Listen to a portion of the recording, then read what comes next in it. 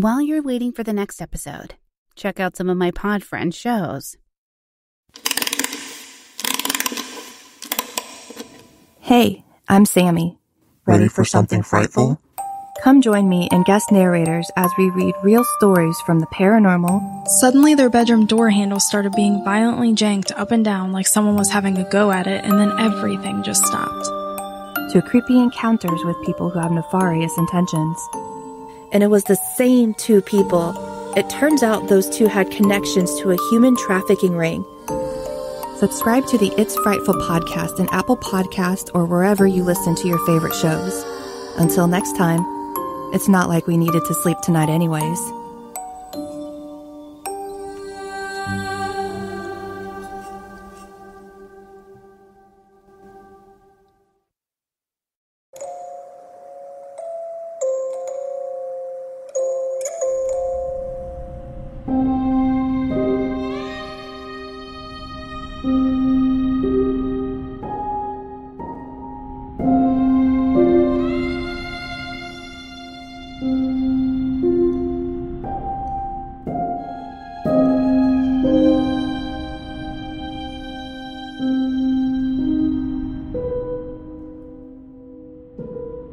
Welcome back to It's Haunted, What Now?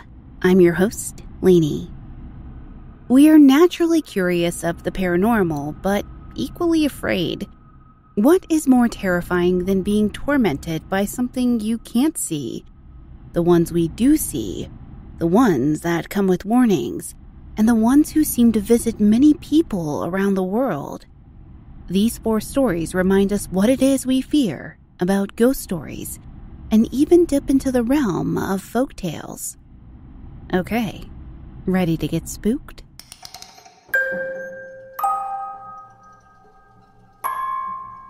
Our first story comes from Moth00, who thought a mythical being from Irish lore may have come into their home a few days before Christmas.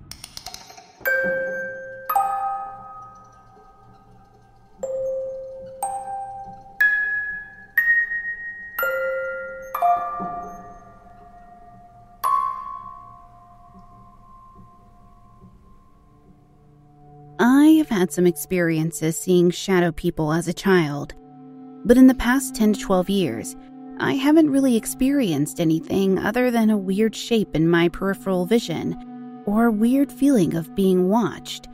Nothing too major. That was until the night of the 23rd of December. I couldn't really sleep that night because I had been working a late shift and was still kinda in an energetic mood. Weirdly though, that afternoon when I was sitting on my bed, putting my shoes on, I could have sworn I felt something touch my foot from under the bed. I didn't really pay much attention to it. I just remember thinking, oh God, that's weird. But it was the middle of the day and I was running late. Anyways, that night, once I did finally get to sleep, I kept being awakened by scratching noises. That sounds a lot scarier than it is, because we always get mice in our attic in winter, so it wasn't really anything new or scary. However, the 3rd or 4th time it happened, it startled me because it sounded different. This time it sounded like, I guess I would say it sounded like someone really lightly running their finger along the wall. Not scratching it or anything, just like someone really, really lightly running a finger along the wall. I also noticed that my wardrobe door was open. In my culture, there is a lot of superstition specifically surrounding wardrobe doors being open. I actually have a string keeping it closed, which would have had to have been untied to open the wardrobe.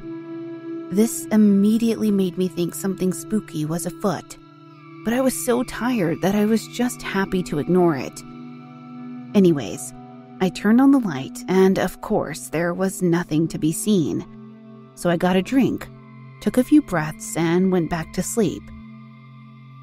I then awoke at 7 o'clock, lying on my side facing the wall.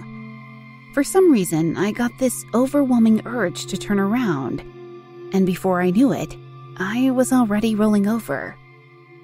I noticed that there was what looked to be a shadow man I'm not sure why, but I had the distinct sense that it was a male, standing about 1 meter away from the side of my bed. I got the feeling that it was facing me, but peculiarly, it had no head. It wasn't like it had been decapitated or anything gruesome like that. It just had an uninterrupted line across from one shoulder to the other. As well as that, I remember it not having any hands, like its arms just ended in a sort of rounded point. I also immediately noticed that it was quite small, maybe 5 feet tall, possibly less. I'm 5'11", and I could tell it was a decent bit shorter than I. I did not feel threatened at all at the time.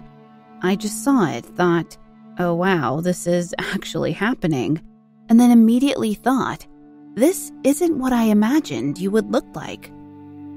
For reference, as a child, I remember frequently seeing a huge shadow figure pretty often, so in my mind, that's what a shadow person was supposed to look like. Anyways, I then kind of snapped out of it and dove for the light switch. This meant passing by the entity in order to reach the switch.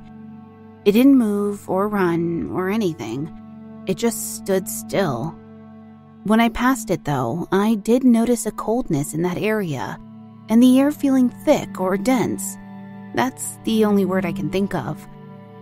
As soon as the light was on, it began to fade into like a smoke, but there was still a clear outline of it for a few seconds. The best way I could describe it is like, you know when it's really hot outside and you can see the heat waves rising off the road? Yes, well, it looked exactly like that wavy air, but in the shape of the shadow. I am from Ireland, and assuming this was one of the Ishi, I asked it to leave in Irish. I then felt the newfound sense of dread momentarily lift, but when I sat back down on my bed to kind of process my thoughts, I felt a rush of cold air come towards me, and I did feel a sense of anger or annoyance, but I can't explain where or what it was coming from, almost as if the air was angry at me. Naturally, I decided this was a battle I was not willing to fight and left the room.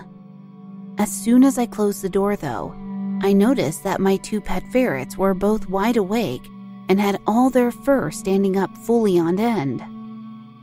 I brought them both into my room then, and they both immediately started hissing and puffing their fur up at something. I have never in my life seen them act this way, so it really did freak me out.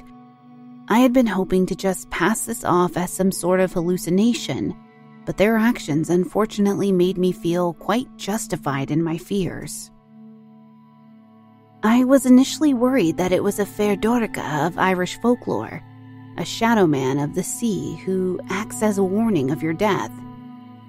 But it doesn't fit any of the descriptions of him from our mythology, which honestly was the best Christmas surprise ever. I fully thought I was a goner there for a while.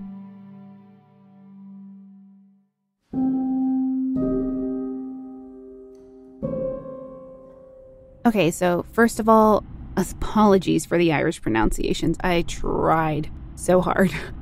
So I'm absolutely glad this shadow man wasn't a Ftyhdddthrowaway and that you're not a goner. At first I thought you may have encountered the Hat Man many people have spoken of, but your shadow person didn't have a head or hands, and it was small. I don't know if missing a head made it seem shorter to you, but for some reason when an entity is smaller than average, it just ups the creep factor. The only piece of advice I can offer you is don't eat the fairy food, and thank your ferrets for me for keeping you safe and sane. Our second story comes from Andrea, or Andrea, who only wanted a little bit of peace and privacy, but got chaos and an unforgettable experience.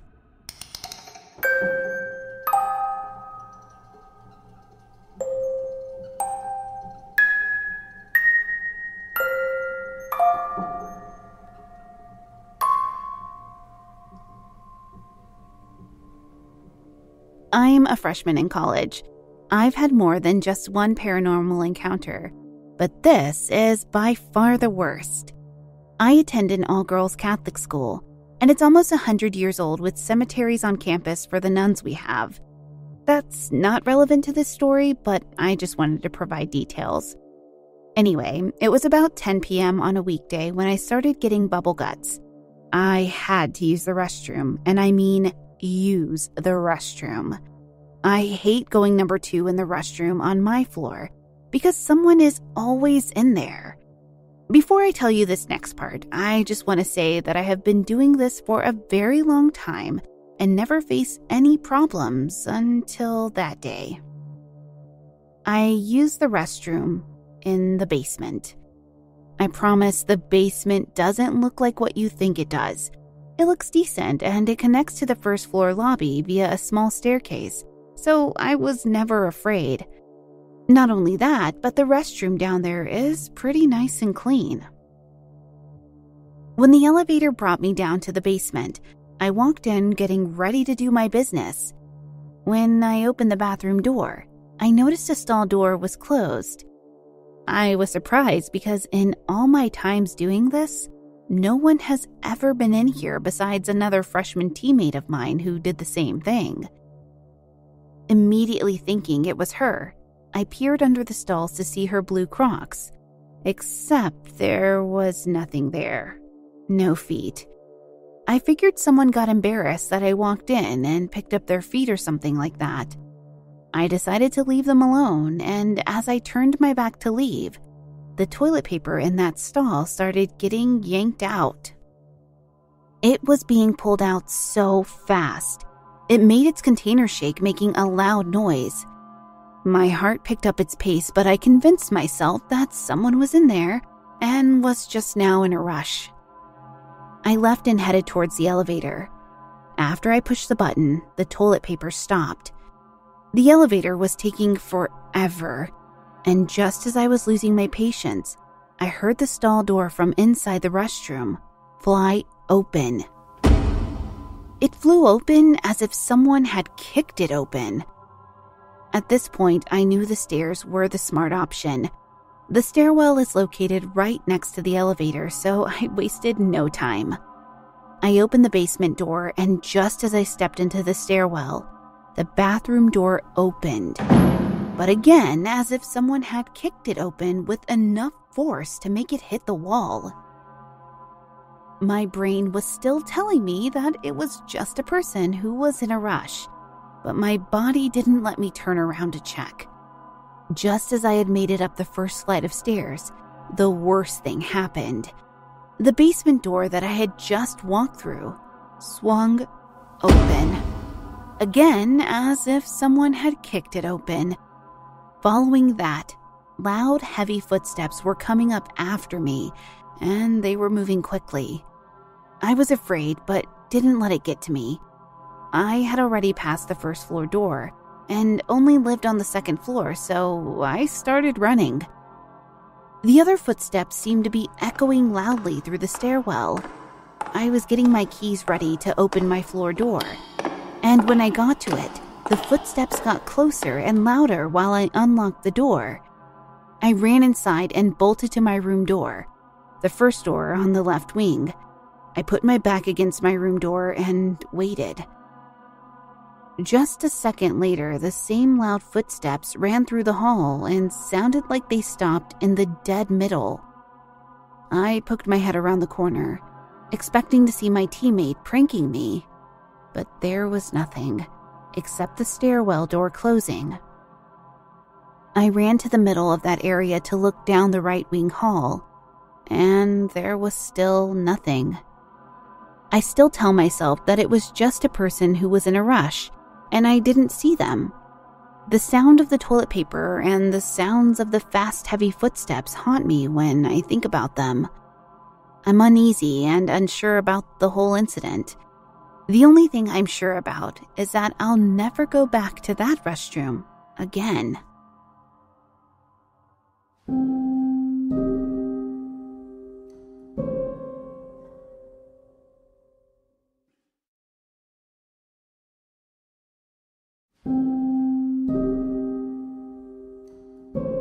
Oh my goodness. Okay, so I don't blame you. That is one of the scariest stories I have ever heard, and honestly one of my biggest fears. I hate the idea of being in a restroom and something crazy or paranormal happening.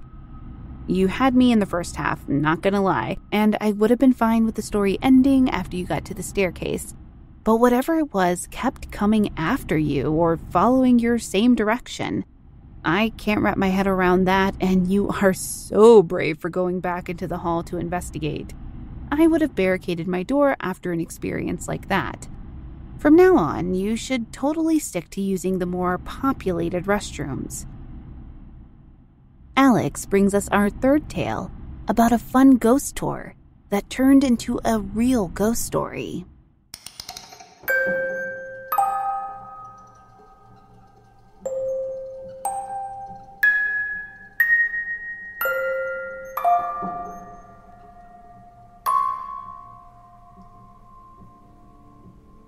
There's one memory in my life that I can't rationalize. What I saw was not what I would call paranormal, but out of place in time and space. I don't believe I will ever solve this. I don't expect anyone to, but I would like to share this experience. Maybe some people would call this paranormal, but I'm very skeptical. I do plan to go back one day to see if by any chance I will find answers. I would also like to say I had a witness with me, and both of us were sober. So without further ado, let me tell you about the day. 2017. The Dungeons, Berlin. We queued up for a tour to the Lady in White, also known as the Ghost of Hohenzollern. No spoilers. So there was an actress in the dark, dressed in white, screaming while the lights flash, and then they tell us the story of the ghost. Definitely worth seeing. I like the Berlin Dungeons, and there's a lot more to it, but I'm keeping it relevant anyways. After this, we go about our day seeing other parts of Berlin City. We were getting to the end of the day. It was a cold day, and the weather was miserable. We walked a little further out to the river and were crossing the bridge. As we were walking, we are looking out to the river and enjoying the view. I took my eyes off the river, and when I turned to face the path, I could not quite believe my eyes. Walking towards us was a lady, no taller than 4 feet 6 inches, remarkably small, almost childlike. Her complexion was pale, and her hair was almost white. She was very slim. Her face was flawless. She looked to be aged 16 to 18, but it was hard to tell. She wore nothing but a white veil over her hair and a Victorian-looking nightgown, walking barefoot. Her feet and ankles were covered in soot or ash, and so dirty they were black. What followed was frightening, and when I think about it, tears run down my face. So we make eye contact. I was drawn to her eyes staring me. This stare was not a stare of interest or as if she wanted to ask us something. This was a stare of hatred. She stared into my eyes like she wanted me dead. She stared so intensely I felt she could see right through me. I felt invisible and vulnerable. Her stare lasted about 3 seconds, or until we passed each other. These are the things I can't explain. I can't explain why she was dressed in a Victorian-style nightgown and veil in miserable, slightly cold weather. Even the homeless wore warm coats and were fully dressed. I can't explain why her legs and feet were black as coal. This was not dust or dirt. This had to be coal. But modern cities are no longer coated in soot from burning coal. So how did her legs and feet get so black? Why would someone stare at a stranger like they wanted to kill them?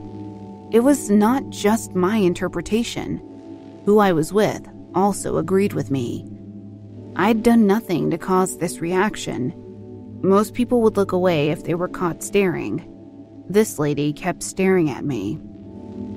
I can't explain why there is no trace of this lady online or on social media, considering she walked through the middle of Berlin. With her appearance and the history of the White Lady ghost, I don't understand how there is no trace of that experience. I read on the Berlin Dungeon's website, quote, "The appearance of the White Lady only meant one thing, definite death." Does that explain why I felt like she wanted me dead when she stared at me? This experience has not turned me into a believer of ghosts, but it has made me believe in the possibility of ghosts, which I honestly thought I would never say. I feel more inclined to read ghost stories and not just doubt it all. I've thought about it a lot, from her being an actor from the dungeons, to her being a lure, to her being a hippie. But nothing, at least not yet, has hit the nail on the head or even come close to feeling like a possibility. Weird things happen in the world. Maybe it's just one of those things.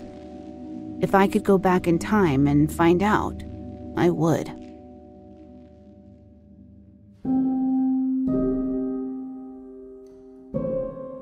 Yeah, there are strange and unexplained occurrences that go on in the world, Alex. And this woman you saw totally fit the description of the White Lady. There's no telling why she chose you and your friend to appear to. But I hope this encounter was not a true portent of death for you or anyone in your life. Our final story comes from Ftyhdddthrowaway, whose nature hike deep in the Washington State mountains could have gone a different direction if they would have followed the girl.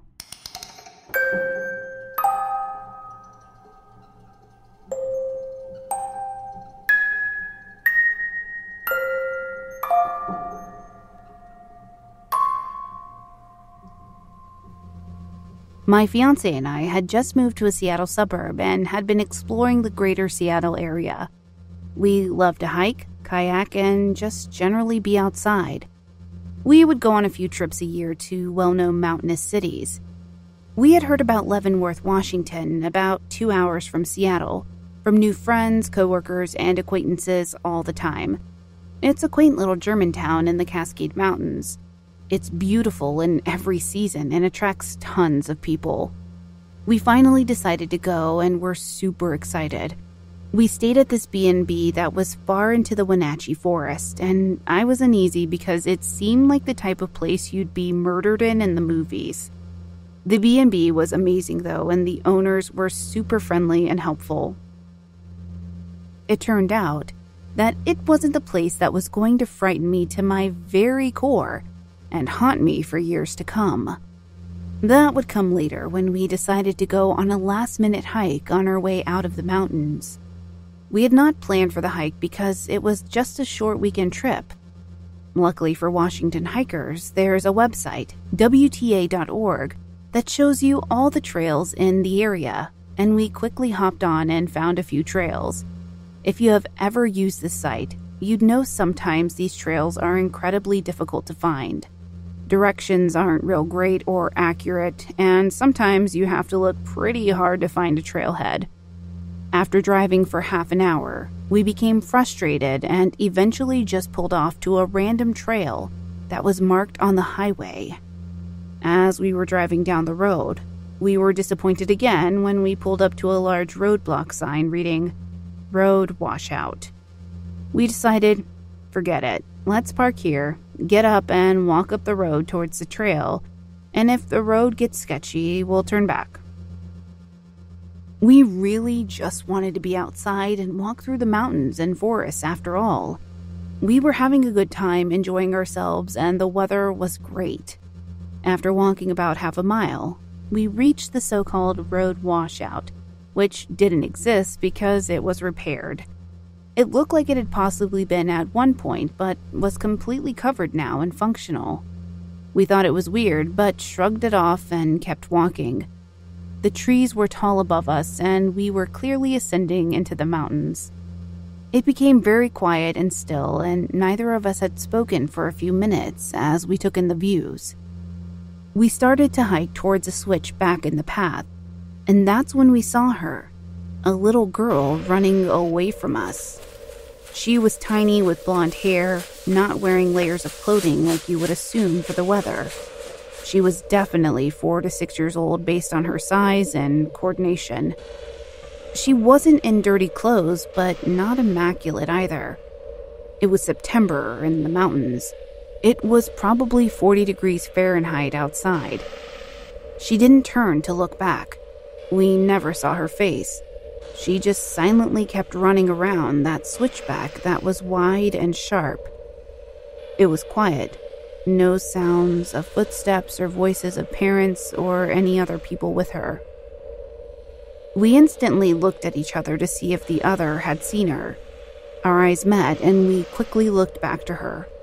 I stopped walking and grabbed her arm. I quietly said, "There isn't anyone else out here, and no one else was parked at the roadblock." All he said was, "Yeah." In that moment, you have so much going through your head. Logical and illogical thoughts consume your mind. In an instant, we both just turned around and started booking it back down the path, silently and as fast as we could go. The whole way down, I just kept thinking there were no houses around, anywhere. No cars parked or signs that people lived here. I'm not sure what he was thinking, but probably something similar. We didn't say much on the way down, if anything at all. Just an intense, fast walk towards the car. As soon as we got in with doors locked, we talked the whole way trying to determine what we saw. He offered. It was probably a girl with her family, and they were just on the other side of the switchback. There was probably a house around the corner, a kid's park, or something else normal was around that corner. None of it fit, though. As we went over the logical reasons why she was there, we also wondered, what if it was a real lost little girl? Or worse, a kidnapped little girl? We then had guilt for not investigating further. But when we tell others the story, we can't shake the feeling we had in that moment, which was, something is not right. Run. My ultimate conclusion is she wasn't a real girl at all. She was a ghost girl.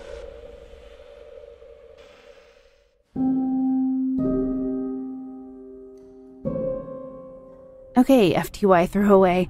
It's hard to imagine what anyone would do in a situation like that, and it's important to just trust your instincts. If the both of you immediately felt the need to get out of there, I would have to agree that something was not right.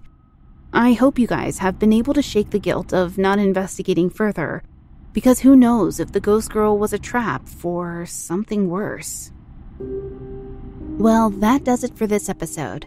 If you'd like to submit your own personal spooky tale to be read on the show, head to hauntedpod.com and click on the link to submit your story. You can also email me at hauntedpod@gmail.com. Thanks for listening. If you enjoyed this episode, please leave a positive review on Apple Podcasts or your podcast player of choice. It really does help us out. You can find us on Twitter at podcast_haunted, Instagram at It's Haunted What Now, or at hauntedpod.com. Production assistance provided by Aaliyah Lopez. Writing assistance by Sherilyn Reyes. Audio engineering by Ches at Gray Multimedia. And producer is Neeks at We Talk of Dreams. Check them out on Twitter at We Talk of Dreams or wetalkofdreams.com. Until next time. Did you hear that?